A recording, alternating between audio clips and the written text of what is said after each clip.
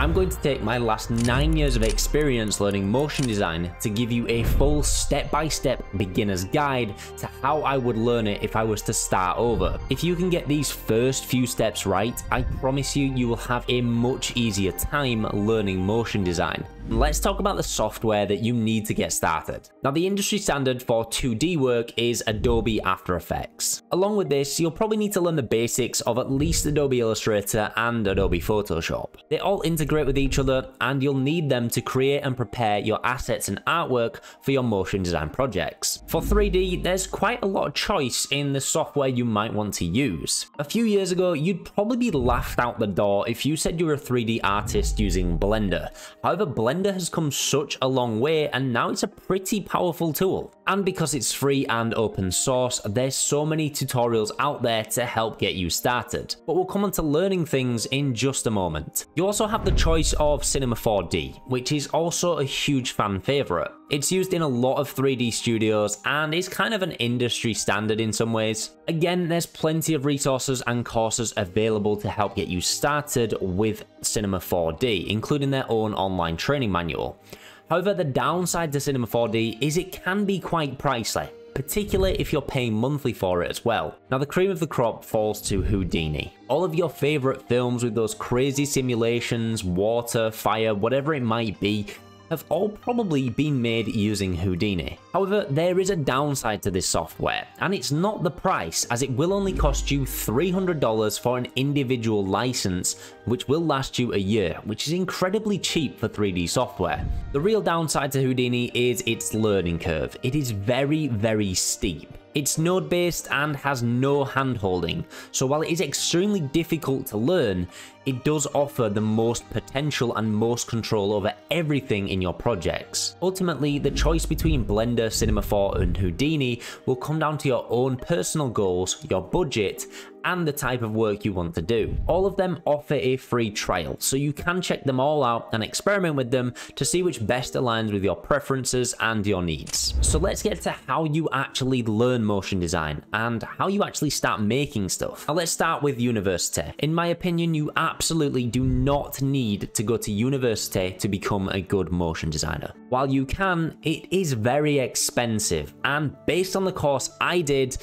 I couldn't really justify that cost. There's so many good courses and learning resources available now that I could have better spent the money on instead of being thousands of pounds in debt and having to learn the majority of the things all on my own anyway. There are plenty of other options available now, and a lot of people don't really care if you have a degree or not.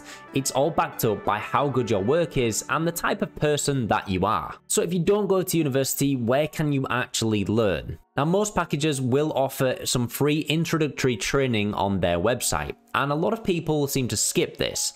But it's a great way to help get you started and up and running with the basics of any software. Naturally, like most people and myself, you'll go to the next best free option, which would be YouTube. There's plenty on here and tutorials for all different kinds of skill levels, including my channel, so be sure to hit that subscribe button if you want to see more After Effects tutorials. However, you might quickly find out that you're missing bits of knowledge or quickly hit a skill ceiling with some of the tutorials on YouTube, which can lead to the feeling of not progressing, and it's not a place you want to be. That's where I'd recommend you try out today's video sponsor, Skillshare. Skillshare is the largest online learning community for creatives, with thousands of classes led by industry professionals across animation, illustration, design, freelance, productivity, and way more. Skillshare has honestly helped me throughout my own career as I thrive with project-based learning. The best thing with Skillshare is, if you're not sure where to start, it has you covered with learning paths.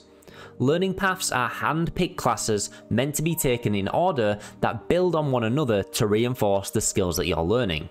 And don't just think they're for beginners either.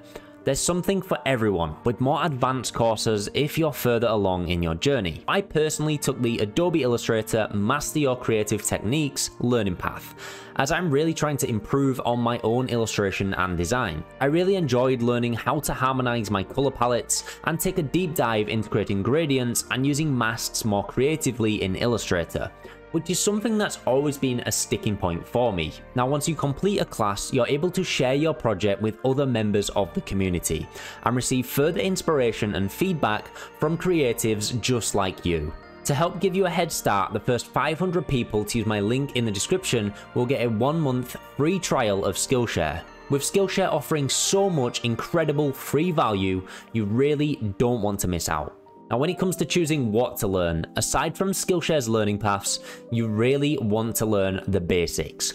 Always learn the basics. Understanding the fundamentals is so important. Learning how things work, why they work, and understanding the key elements that make up a good motion piece is absolutely vital to being a good motion designer. Your timing and something known as easing are probably the two most important that I would recommend. This is still something I focus on heavily in all my projects, as it really sets you apart from being a beginner to someone who is way more advanced. Also, do not make the same mistake as what I did for years, and only focus on motion graphics. Understanding graphic design and graphic design principles can have a huge impact on your work and compositions. And the main thing I'd suggest is don't lock yourself in too quickly to one style. I'd recommend experimenting with anything and everything, as naturally over time you'll begin to find what you're good at and what you enjoy the most. It's a huge learning process, and there's so many different avenues you can go down that you might enjoy more than one another. So now you have the basics, we really need to discuss what's next and how you progress even further. Because let's be honest, no one actually likes their work after they've finished it, and they feel everything can be so much better. Don't worry, you're not alone in that. But by this point, you'll probably have some of your own work from tutorials that hopefully you've experimented with and improved on for yourself. And with this, you've shown a willingness to learn and get started, which could help you get an internship in a studio. Now, a lot of the time, these can be unpaid, but you might get lucky in your area and find one that's paid. In this instance, it really depends on your circumstances if you can afford to go unpaid for a bit of extra learning. If it's a reputable studio, it really could be worth that sacrifice in return for the knowledge that you will gain. But you really need to be careful, it's not just someone taking advantage of you and looking for free work, as I've been in that position before, and I really wouldn't want it to happen to you. However, one of the fastest ways you can learn is being around people way better than you and asking all the questions you can. It really is invaluable and will speed up your learning process so much more. Now, another way to really progress, and arguably one of the best, and something that I've definitely neglected for years, is with personal projects. Personal projects are where you can really learn and begin to understand the software that you're using. You'll no doubt run into problems of your own and need to figure out how to solve it, and sometimes Google will be the answer, but other times you'll just need to play around with it until it works. And in doing that, that process and that understanding will begin to stick with you. If you do this over and over and try to make each personal project you do that little bit better, you'll be so surprised at how quickly you've actually progressed in such a short time. Now, you can watch this video next to see how I approach my personal projects from start to finish, and I'll break down the full animation for you as well.